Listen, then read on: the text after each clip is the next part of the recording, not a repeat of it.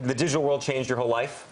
It really has. I mean, when I started out in comedy in the 90s, in the mid-90s, there were basically just a few ways to get popular.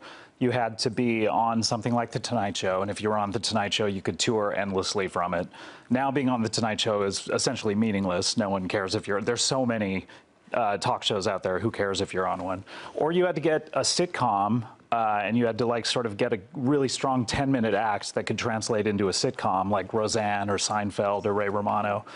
And nowadays, with the democratization of the internet, you can basically, I put out a podcast that gets 2 million listens a month, and I'm on a sold-out tour across the country, and no one has ever heard of me. But hold on, just go back to the 2 million a month.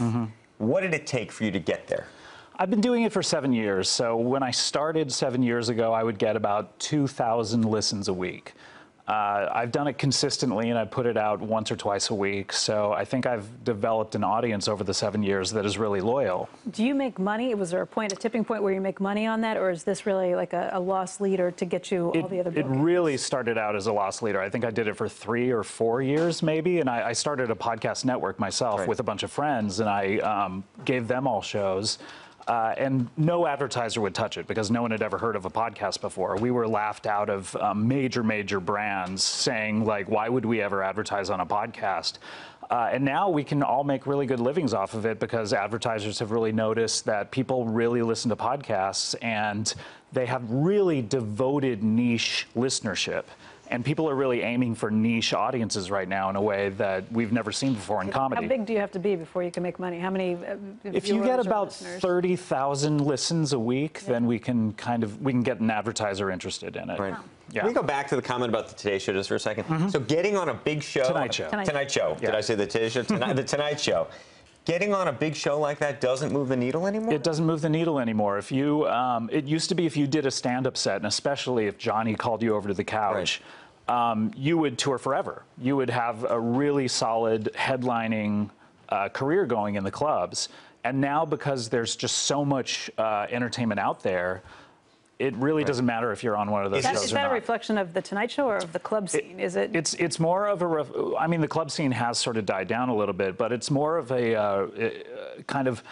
There's so much entertainment out there now, which is great for comedians because now you can get a show, but not everyone is watching that show anymore. It used to be, you know, if you had a sitcom out there, you know, there'd be 30 million people watching your show.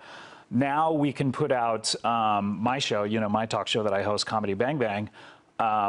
You know, I mean, maybe 100,000 people will watch it every week, but, you know, those people are super devoted to it. What's going to happen to Comedy Central? How important is Comedy Central in your life these days? I think it's great. I mean, it's a great play.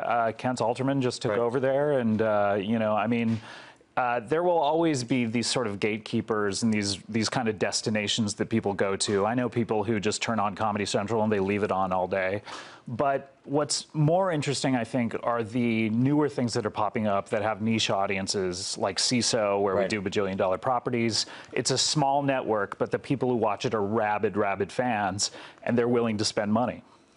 I asked you before we came on, but most underrated comedian right now that we don't think about. We talk about Amy Schumer. She's on the cover of Vanity Fair. Everyone talks about Amy Schumer. How would she even be underrated? She's got she had a #1 movie out there. Yeah, exactly. Give us the names of everyone knows Amy Schumer. Everyone knows Key and Peele. You know, these people who have really big shows. But I think there's people out there like Paul F. Tompkins, who is one of the greatest stand-up comedians of all time. Lauren Lapkus is another incredible person. She's one of the funniest people I've ever seen. These are people who, they don't mean a lot to the public at large yet. But they will. But not only will they, but they have an incredibly devoted audience right now. Like myself, who we're on a tour right now, and I'm playing to thousands of people a night, and no one really knows who I am, you know, outside of those people.